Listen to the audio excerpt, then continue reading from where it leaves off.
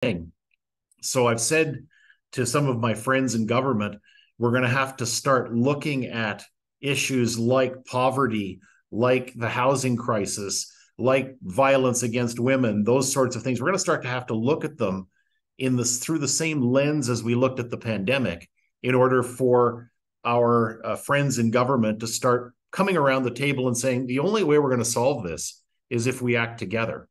I mean, currently in Montreal, there's at least 4 or 5 different plans for how to deal with homelessness and housing, and none of them coordinate properly.